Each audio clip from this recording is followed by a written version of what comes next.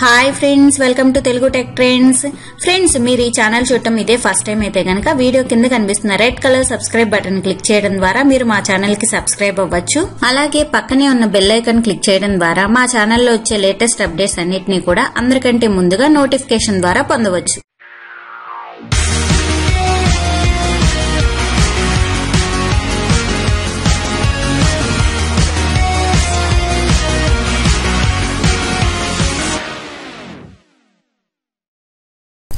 Friends, మీరు మీ దగ్గర ఉన్న ఏదైనా మొబైల్ హ్యాండ్సెట్ ని అమ్మేస్తుంటే గనక దాన్ని రీసెట్ చేసి ఇవ్వాల్సి ఉంటుంది.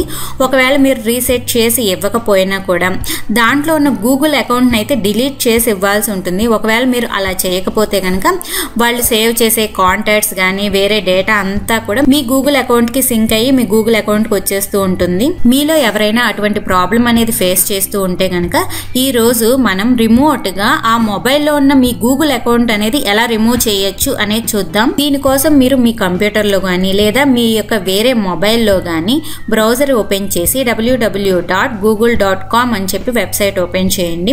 అలాగే మీకు రైట్ సైడ్ కార్నర్ లో ఉన్న సైన్ ఇన్ బటన్ క్లిక్ చేసి మీరు సైన్ ఇన్ అనేది అవ్వండి. అంటే మీరు మీ పాత డివైస్ లో ఏ జీమెయిల్ అకౌంట్ తో అయితే సైన్ ఇన్ అయ్యారో ఆ జీమెయిల్ అకౌంట్ తో ఇక్కడ సైన్ ఇన్ అవ్వండి. సైన్ ఇన్ అయ్యాక అడ్రస్ బార్ లో myaccount.google.com అని టైప్ చేసి వెబ్సైట్ ను ఓపెన్ చేయండి. వెబ్సైట్ అనేది మీకు ఇలా ఓపెన్ అవుతుంది. ఇక్కడ చూస్తే మీకు లెఫ్ట్ సైడ్ సెక్యూరిటీ అని కనిపిస్తుంది కదా, అది క్లిక్ చేస్తే మీకు నెక్స్ట్ ఇలా ఓపెన్ అవుతుంది. ఇక్కడ మీరు కిందకి స్క్రాల్ డౌన్ చేస్తే ఇక్కడ మీకు యువర్ డివైజెస్ అని కనిపిస్తుంది కదా, దాంట్లో కింద మీకు మేనేజ్ డివైజెస్ ఉంది కదా, అది క్లిక్ చేయండి. అది క్లిక్ చేస్తే మీరు ఇప్పుడు లాగిన్ అయిన జీమెయిల్ అకౌంట్ అనేది ఏ డివైజెస్ లో లాగిన్ అయ్యి ఉంది అనేది మీకు ఇక్కడ చూపిస్తూ ఉంటుంది. మీరు ఏ డివైస్ లో అయితే మీ జీమెయిల్ అకౌంట్ యొక్క యాక్సెస్ అనేది రిమూవ్ చేయాలి అనుకుంటున్నారో ఆ డివైస్ మీద క్లిక్ చేసి ఇక్కడ కనిపిస్తున్న రిమూవ్ బటన్ మీద క్లిక్ చేస్తే కనుక నెక్స్ట్ మీకు ఇలా స్క్రీన్ వస్తుంది.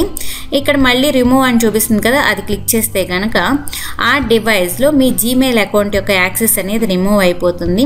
అంతేకాకుండా మీకు పైన కనిపిస్తున్న సెక్యూర్ యువర్ అకౌంట్ మీద క్లిక్ చేస్తే కనుక మిమ్మల్ని పాస్వర్డ్ చేంజ్ చేసుకోమని అడుగుతుంది అనమాట. మీరు ఇక్కడ పాస్వర్డ్ అనేది చేంజ్ చేయడం ద్వారా కూడా మీకు ఆ మొబైల్లో యాక్సెస్ అనేది రిమూవ్ అయిపోతుంది. అంటే మీరు పాస్వర్డ్ అనేది ఇచ్చి మళ్ళీ లాగిన్ అయితేనే మీకు యాక్సెస్ అనేది ఆ డివైస్ లో వస్తుంది అనమాట. సో మీరు పాస్వర్డ్ అనేది చేంజ్ చేసేసారు కాబట్టి ఆ డివైస్ లో మీకు యాక్సెస్ అనేది జరగదు. మీరు ఇంత చేసినా కూడా ఆ డివైస్ లో మీ జీమెయిల్ అకౌంట్ అనేది కంప్లీట్ గా రిమూవ్ అనేది అవ్వదు. కాకపోతే మీరు పాస్వర్డ్ అనేది చేంజ్ చేసేసారు కాబట్టి ఆ డివైస్ లో ఉన్న డేటా మీ జీమెయిల్ అకౌంట్ లోకి సింక్ అనేది అవ్వదు అనమాట. వాళ్ళకి యాక్షన్ రిక్వైర్డ్ అని చెప్పి ఒక అలర్ట్ వస్తూ ఉంటుంది, అంటే లాగిన్ అవ్వమని అడుగుతూ ఉంటుంది అనమాట.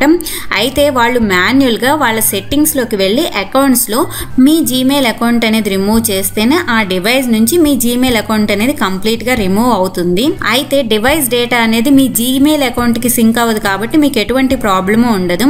ఇంకా ఆ డివైస్ అనేది వేరే ఏ విధంగా అయినా మీ జీమెయిల్ అకౌంట్ కనుక యాక్సెస్ చేస్తూ ఉంటే కనుక మీకు సెక్యూరిటీ అలర్ట్స్ కింద మీకు ఈమెయిల్స్ అనేవి వస్తూనే ఉంటాయి.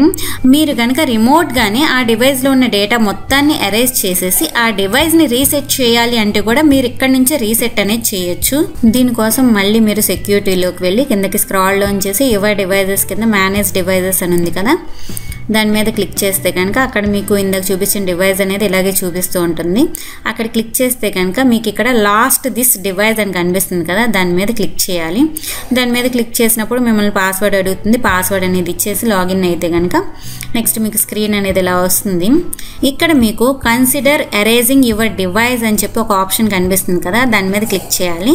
తర్వాత మీకు ఎస్ ఎరేజ్ అని కనిపిస్తుంది కదా, అది క్లిక్ చేస్తే మళ్ళీ మీకు పాపప్ అనేది ఇలా ఓపెన్ అవుతుంది. ఇక్కడ మళ్ళీ మీరు ఎస్ ఎరేజ్ అని క్లిక్ చేస్తే కనుక ఆ డివైస్ లో ఉన్న డేటా మొత్తం ఎరేజ్ అయిపోతుంది. అంతేకాకుండా ఆ డివైస్ అనేది రీసెట్ అయిపోతుంది. అంటే మీ గూగుల్ అకౌంటే కాదు ఇంకా ఏ గూగుల్ అకౌంట్ కూడా దాంట్లో లాగిన్ అయ్యి ఉండదు అనమాట. అలా మీరు రిమోట్ గా ఆ డివైస్ ని ఫ్యాక్టరీ రీసెట్ అనేది కూడా చేయొచ్చు అనమాట. ఓకేనా ఫ్రెండ్స్? Thank you friends. మీకు గనక ఈ వీడియో నచ్చినట్లయితే తప్పకుండా లైక్ చేయండి ఫ్రెండ్స్. అలాగే ఈ వీడియోని మీ ఫ్రెండ్స్ అండ్ ఫ్యామిలీ మెంబర్స్ అందరికీ షేర్ చేయండి. ఈ వీడియో మీద మీ అభిప్రాయాన్ని కింద కామెంట్ ఫామ్ లో తెలియచేయండి. ఇంకా మీకు ఈ వీడియోకి సంబంధించి ఏమైనా డౌట్స్ ఉంటే కూడా కింద కామెంట్ సెక్షన్ లో తప్పకుండా అడగండి.